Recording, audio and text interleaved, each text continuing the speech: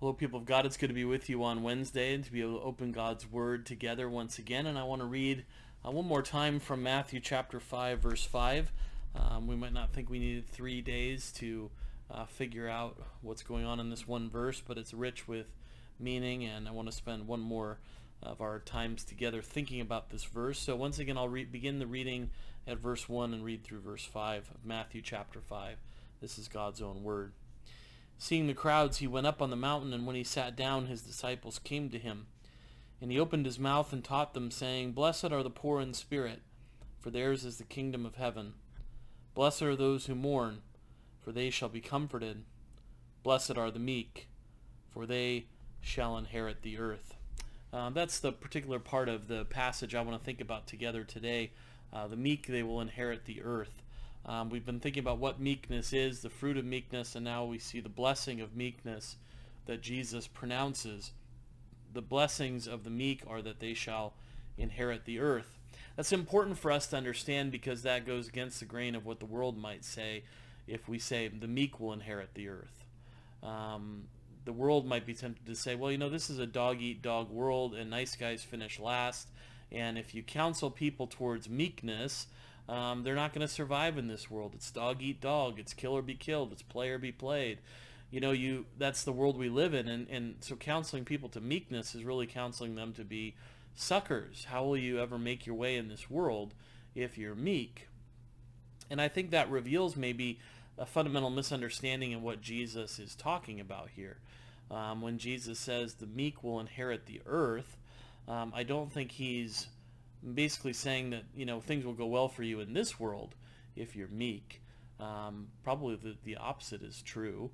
It won't always go well for the meek in this world, but I think we can get a better understanding of what Jesus is after if we tweak our translation of this verse just slightly to say, "Blessed are the meek, for they shall inherit the land."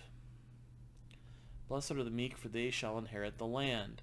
Because that immediately brings us back to the Old Testament land promises of an inheritance of the promised land. That's what God's Word, for example, says in Psalm 37, verses 10 and 11. In just a little while the wicked will be no more, though you look carefully at his place, he will not be there. But the meek shall inherit the land and delight themselves in abundant peace. It's likely here that Jesus is referring back to Psalm 37. The meek shall inherit the land.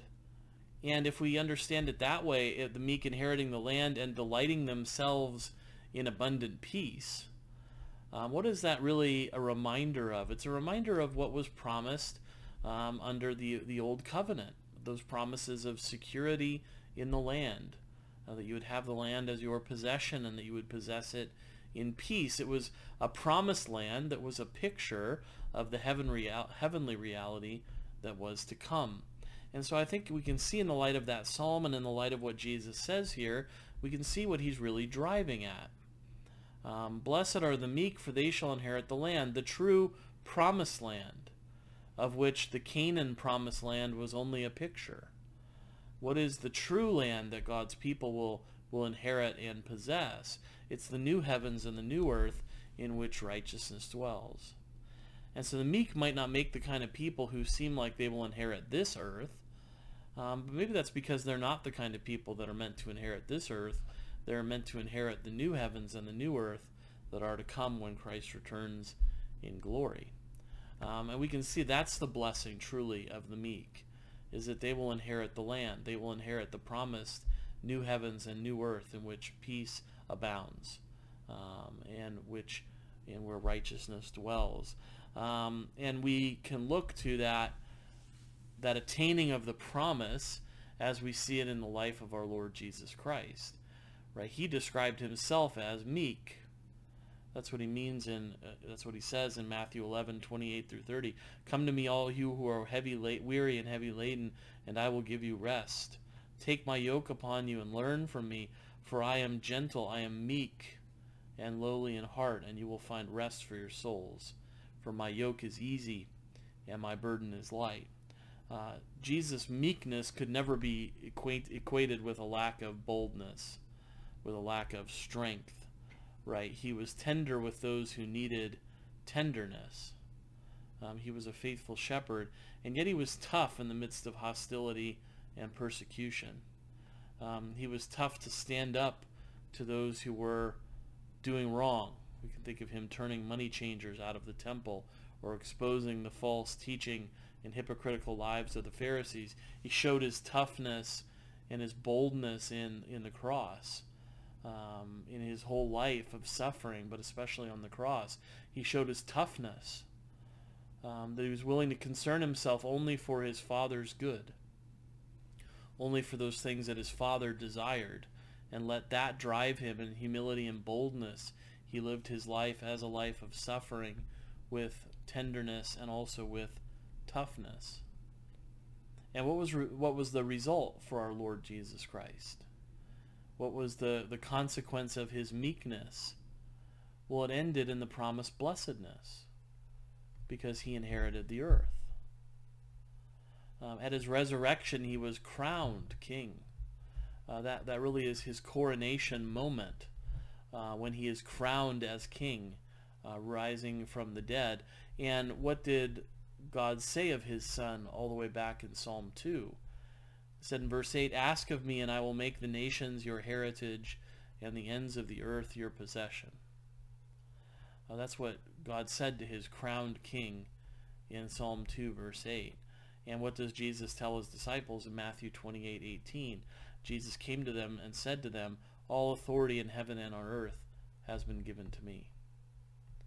He has inherited the earth. He has inherited the land. He is the king of the promised place. He has inherited that.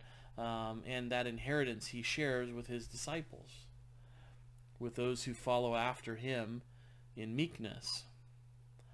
And that's the blessing that we hold out for ourselves, not that we'll inherit great things in this world. God may choose to give us many things, and then we'll be thankful for the prosperity we enjoy in this life. But we know that this life is not what we are aiming at. This world is not what we are aiming at. We are aiming at another land, another earth, a new heavens and a new earth in which righteousness dwells. And that earth is our inheritance even now.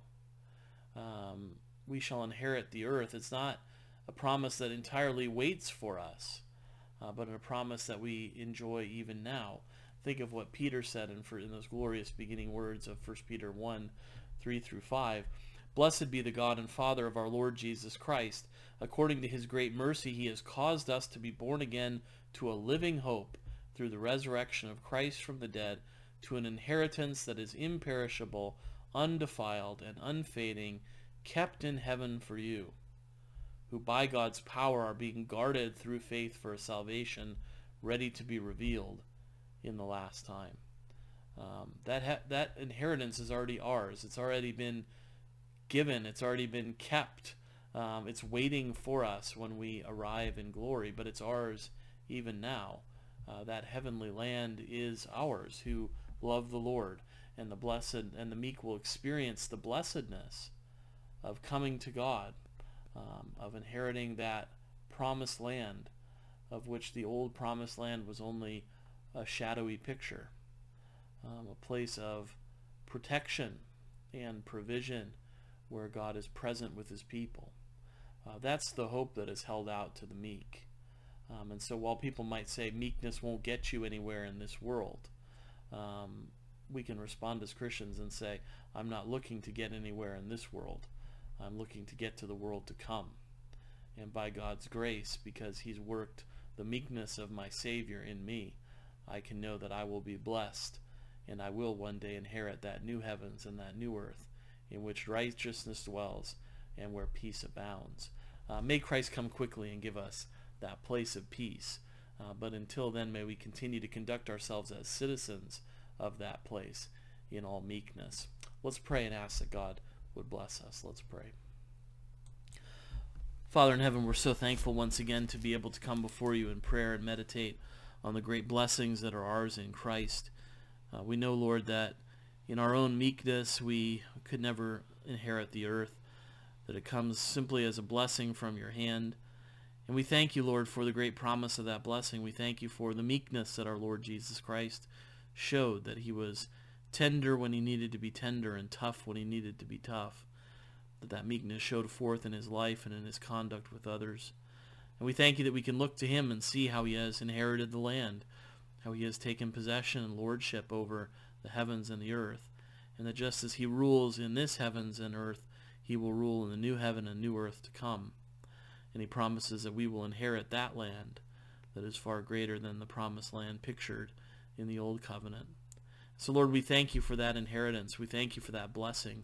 We pray that we might conduct ourselves with meekness, and when it doesn't go well for us in this world, when we are taken advantage of or looked down on for our meekness, might we remember the blessing that's ours in Christ. Might we remember the blessing that awaits us, that we will inherit that new heavens and that new earth where righteousness dwells and peace abounds. Lord, bring that kingdom quickly, we pray, and sustain us as we try to live with meekness in a hostile world until that day when we take possession of that inheritance that's even now being kept in heaven for us. Thank you, Lord, for this great blessedness. Thank you for Jesus Christ. Forgive us our sins and provide us all that we need in him, we pray. For we ask these things in Jesus' name. Amen. Well, people of God, once again, it's been good to be with you. May the Lord bless you and keep you until we meet again.